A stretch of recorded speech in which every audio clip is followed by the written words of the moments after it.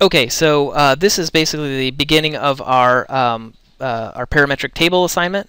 And so what I want to do is kind of do a quick overview or kind of a refresher for Revit, just how to create parametric families and how to create the tabletop. All right, so in this project, so what I'm going to do is this is what the actual project will look like when we're finished with it. Hang on a second. Oops. All right, so this is our table and chair set here. All right, so the thing I want to do is just kind of go over how to create that tabletop. All right, and to give it width, depth, and height parameters that you guys can build into there. And so let me close this. All right, to start this project out, we're going to use a template. All right, so once I'm in the kind of entry of the home page, I guess, for Revit 14, I'm going to go to New. All right, and I'm going to look for our template. The template we're going to use for this project is the furniture template. So I'm going to look around here, A, B, C, D, E. Yeah, here we go. Furniture, just plain old furniture.rft. All right, and then say open. Yeah, and then we're going to do a save as. So file, save as. All right, and we're going to save it as a family. And then just kind of put it somewhere where you're gonna be able to find it pretty quickly. And I'm just gonna call this one Brett Parametric Table. All right, and hit save. Okay, so as a refresher, the first thing you're looking at when you're looking at this model is you see two crosshairs, two green lines here. These are basically reference planes. And what they basically represent is the origin point or the insertion point for your model. So when you create this table here, this will be basically the insertion point for that table.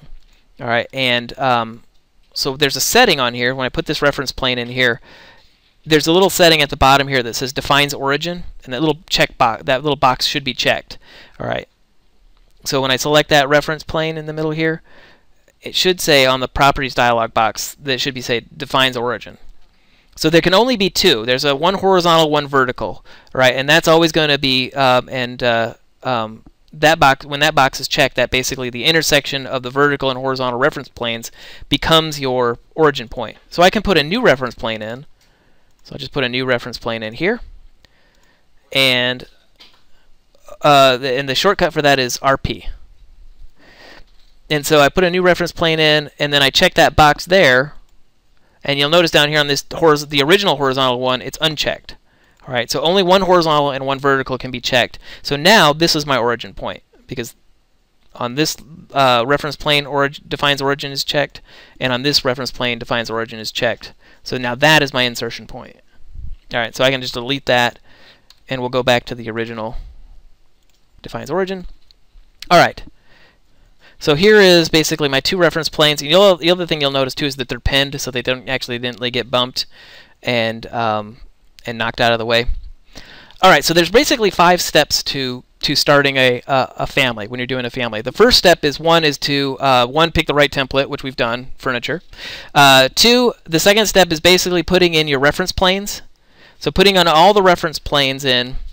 Then step 3. After you've put in all your reference planes, all your necessary reference planes, then the second step is to dimension those reference planes. So that's step 3. And then 4 would be then changing those dimensions into parameters. So we're going to convert all of our dimensions into parameters. And then the 5th step is then building the geometry and locking that geometry to the reference plane. So let me just kind of, I like to use this analogy here, so let me open up.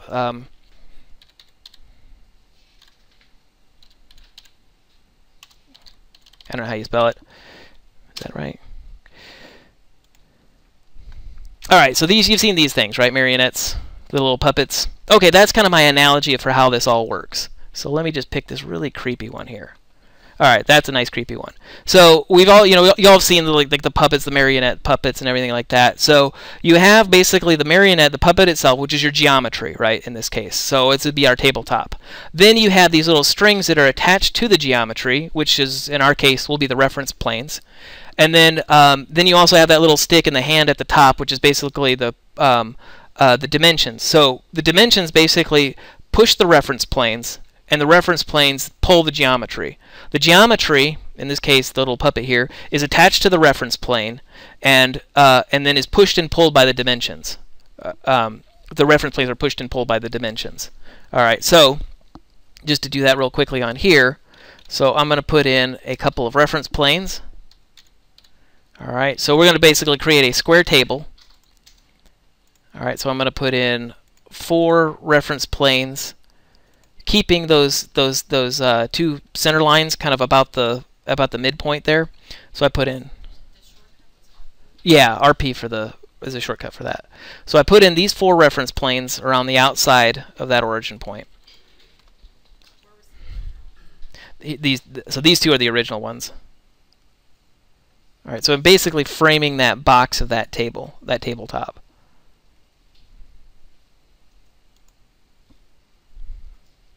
All right, so then that's what was that? Step 2, and I think step 3 was putting in the dimensions. So what I'm going to do is I'm going to dimension those reference planes that I just created. So there's my width, and there's my height. Or sorry, my length, I guess we'll say that. So this will be my width, this will be my length. And I only need 2 of them. So I only need this one, and I only need this one. I don't need them on the other sides. All right, then step 4 was then converting those dimensions into parameters. So I'm going to pick this dimension here, and to do that, to change this dimension into a parameter, I'm going to go up here to the options bar, and I'm going to go to label, and I'm going to go to add parameter. All right. So let me do that one. So I pick so you pick the dimension, go to the option bar, go to label, and then scroll down till you get to add parameter. All right. So here's where we create we turn that dimension into a parameter. So I'm going to just type in width, and then say OK. So now I have a parameter. All right. Let's do the same thing. We're going to call this one length. Or no, let's call it depth. Sorry, depth. So pick that dimension, go to the options bar, add parameter, call this one depth. All right, so then let's just test this thing out. We're just going to test it out here. So this is what I call 4 blue squares. It's actually called families and family types, but it makes more sense to call it 4 blue squares. So I click on that, and what this basically is this is just basically a kind of a dialog box that shows you all of the different parameters that you've created. Now we've only created 2 at this point. We've created width and depth, but here I can actually change it. So I'm going to change that to 4 foot by 4 foot. All right, and then I'm going to hit apply. All right, and it'll do something like that. All right, so it does something like that. So here's our original origin point here, and it looks pretty, kind of looks a little messed up. So what I'm going to do is I want to keep, so in order to keep the origin point at the center of my table, what I'm going to do is I'm going to put in an equal dimension. So what I'll do is I'll go dimension here, dimension to the left-hand side, the left reference plane, that center reference plane, and the right reference plane. All right, one continuous dimension. So don't do separate dimensions, just do one continuous dimension. All right, so then what I'm going to do is I'm going to select that dimension and hit the EQ button. All right, so what that's going to do is basically, no matter what I change the width to, these guys are always going to keep it centered about that origin point.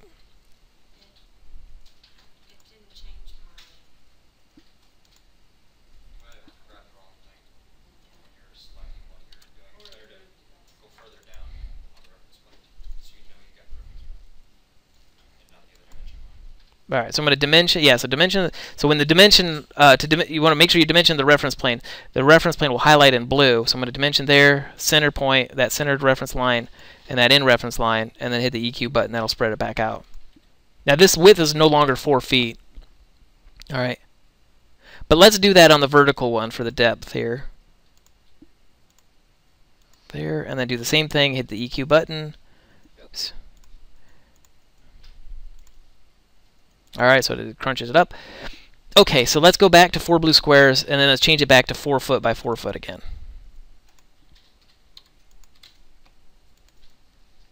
All right. So what that EQ dimension does is it basically keeps the the distance between this the left reference plane and the center equal so that the origin point stays at the center of that table. Does that make sense? I hope that makes sense.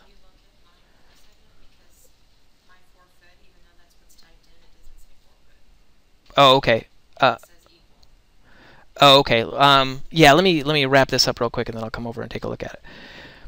All right. So so basically we have our reference plane. So that's basically step 4. Then step 5 was then creating the geometry. All right, and the geometry is basically then we're going to attach that geometry to the reference planes. All right. So to do that, I'm going to go to the Create tab and create my geometry there. So create, and I'm going to create an extrusion. Okay. All right, so I'm in sketch mode, and then what I want to do is I'm going to create a box basically on the inside of this thing here. So I'm going to go to pick lines. All right, I'm going to pick those 4 reference planes. I'm going to pick it and then hit and then lock it. So what that does is it's going to lock the edge of that geometry to that reference plane. All right, I'm going to do that on all 4 sides. So pick the reference plane, lock it. Pick the reference plane, lock it. Pick the reference plane, lock it. And then I'm going to say trim. So I'm going to trim those corners so that it's a closed loop.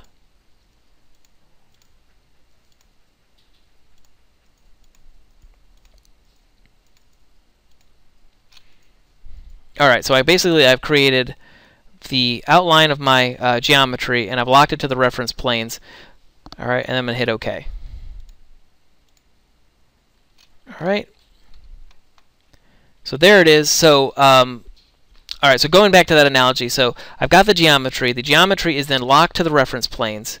Then the reference planes are being pushed and pulled by the dimensions, and the dimensions have been converted to parameters. So that's how we make this parametric cube. So I'm going to go to the 3D view of it. All right, so I'm going to go to 3D view. Let's test this thing out. So I'm going to go back to 4 blue squares. All right, I've got my width and depth at 4 feet. So let me just type in 5 foot and let's say 2 feet. Just any kind of random numbers. I'm going to hit OK. And so it should change that geometry. So it should push and pull that geometry. Oh, a foot. Yeah, typically it'll give it a thickness of about a foot. All right, so let's go back to 4 foot by 4 foot. All right, so then let me show you how to create that height parameter real quick, and then we'll finish this. Okay, so everybody go to your front elevation. So it should look something like that. So you're looking at it right at the front elevation. All right, so to create a height parameter, what we're going to do is we're going to create a reference plane. So I'm going to go create reference plane, and then just draw it across the top horizontally at any height. It really doesn't matter what height it is. All right, so this is going to be our reference plane for our height. And what I'm going to do is I'm going to give it a dimension. So I'm going to dimension from that new reference plane I just created to the reference level. All right. And then what I'm going to do is I'm going to take that dimension and convert that to a parameter. All right, so once I've got that reference plane dimension, I select the dimension. And then up here at label, I'm going to say add parameter. And then height.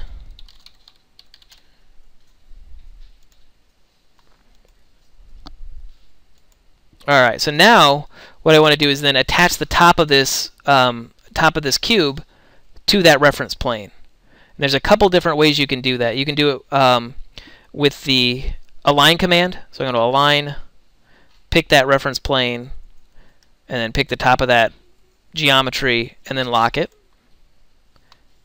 All right, that's one way of doing it. The other way of doing it is you can just select the geometry. You'll get this little blue triangle grip. And I pull that up to that reference plane, and then I can lock it from there. Okay.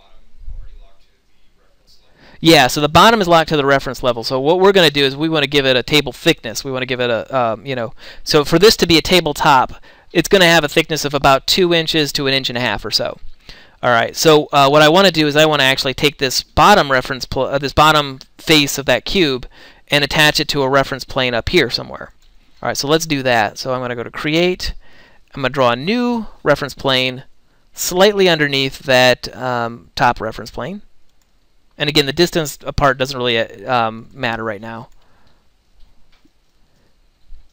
All right, so then what I'm going to do is I'm going to select my geometry, grab the grip down here at the bottom and then pull it up so it attaches to that reference plane. And I'm going to lock it. Alright, so there's my tabletop thickness. Alright, and notice it's attached to that reference plane, so when I move the reference plane up and down, it pulls the geometry. Alright, so let's change our table height. So to go to 4 blue squares, I'm going to change my table height to 3 feet. Oh, 4 feet, that's fine. 4 by. And notice it pulled the top of that geometry, but it didn't pull that bottom part. Alright, so what we're going to do here is I'm going to actually put a dimension here and then change it to 1.5 inches and then lock that dimension at 1.5 inches.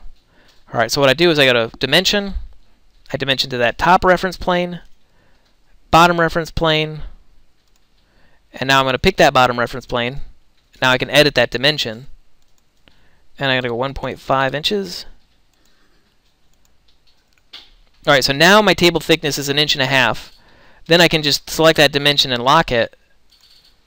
And so now that tabletop thickness will be forever 1.5 inches. So now what I do is I go to 4 blue squares, change the height to 2'6", and it drops it down, and it keeps that as 1.5 inches. Now you could actually change this into a parameter and call it tabletop thickness, so that you could control the tabletop thickness if you wanted with a parameter, but it's not absolutely necessary.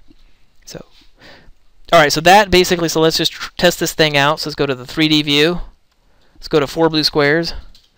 All right, let's change my width to 6 foot by 8 foot by 3 feet tall, and I hit OK. And so it should spread out and then kind of jump up to 3 feet.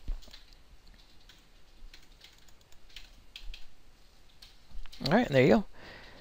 Okay, so a couple things you want to keep in mind too when you're creating dimensions, when you're doing any kind of dimension to a reference plane. Don't dimension to a geometry because it'll mess up your parameters. So another good rule of thumb is to dimension to reference planes and then and not to geometry, and then just lock the geometry to the reference plane. Yeah. Yep. All right. So that's kind of the basics of creating that tabletop for our project.